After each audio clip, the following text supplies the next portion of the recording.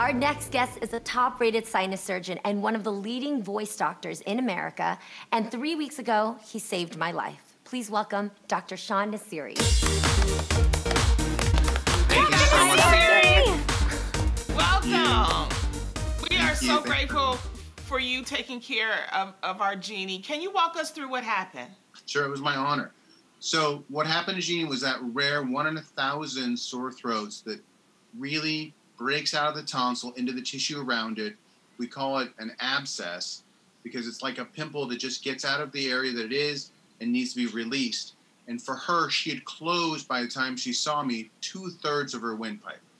She'd had a sore throat for several days. It just kept getting worse. And as she was getting treated, the treatment was just not keeping up with the infection. So the infection literally broke out of her throat into the windpipe, into the area around her neck.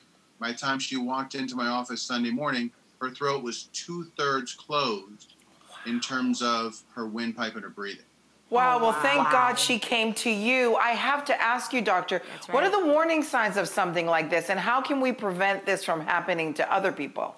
So basically what happens is you get a really bad sore throat, and it just doesn't get better. After several days, it's harder to swallow. You make a whistling noise. It's hard to open your jaw. And then when anyone looks in your throat, either with a phone, a flashlight, anything, you see that one side of the throat is closed and one side is open.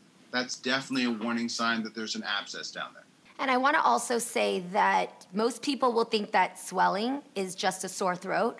2 lessons I learned. Number 1, ear, nose, and throat, go to that specific doctor. I was misdiagnosed by 2 doctors, which led me to this growing abscess. And number 2, don't just take steroid shots to numb things. Steroid shots trick you in thinking you're okay when actually you could be getting worse.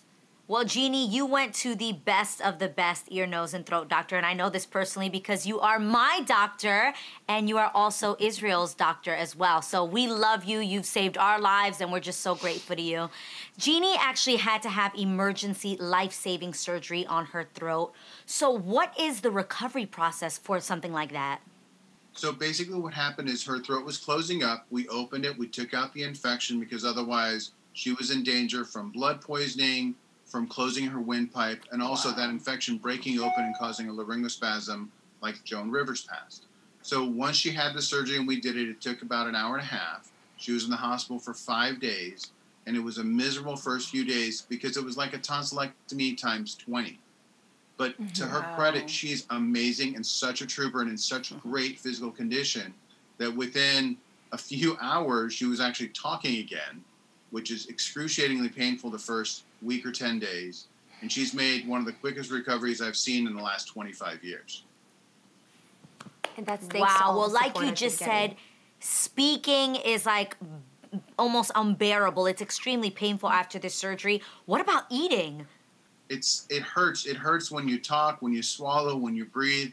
And then anytime you use your throat to eat, it just burns. So during this time, we had her on cool, bland, soft, squishy diet. We generally call it the mom diet because moms always know when you have strep throat, don't be eating potato chips and hard food because it burns. Jeannie, you enjoyed that, didn't you? No, I hated it. It was disgusting. Cold soup everywhere, and I'm sick of bone broth. It's too much, but I'm thankful to be alive. And doctor, you've taken your medical expertise to a whole new level with your Euka wellness system. You've got to tell us about it. I have it here. Oh, thank you. Well, we're really excited. So my wife is a pediatric heart anesthesiologist, Dr. Nasseri, and together with the 2 of us, we have 45 years of medical experience. And what our experience has been, and we're also parents of 3 kids who are always getting sick when other kids get the flu at school.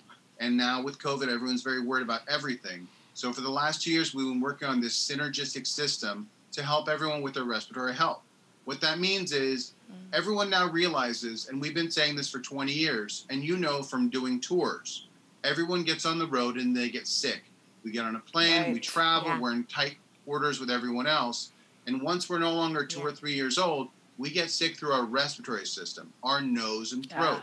That's 90% of how all of us get sick. So we want to do things that would enhance how your respiratory system responds, but also make it like a fun process. Because everyone hates a daily ritual of brushing my teeth, taking my vitamins, and we formulate things in a way that'd be a lot more fun because this is a really stressful, horribly anxiety-laden time for our children, for everyone. Yeah. So we wanted to make that whole process better because we put a system together and put it so that you could have fun protecting yourself from the outside in and improving and boosting your immune system from the inside out. I'll post the details to this on my gram so you guys can find it because it's really easy to use and it's fun for kids too. It would have helped me. Dr. Nasseri, thank you so much for stopping by. Thank you for explaining it and for saving Jeannie's life. For more information on Dr. Nasseri and his practice, go to thereal.com.